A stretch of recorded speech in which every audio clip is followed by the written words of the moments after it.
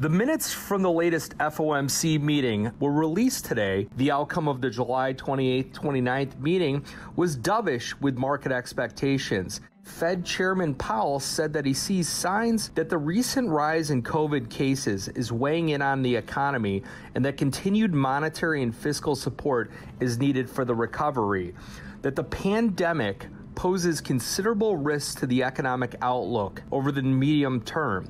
The Fed funds rate will continue to remain near zero until it's confident that the economy has weathered recent events and is on track to achieve maximum employment and price stability goals.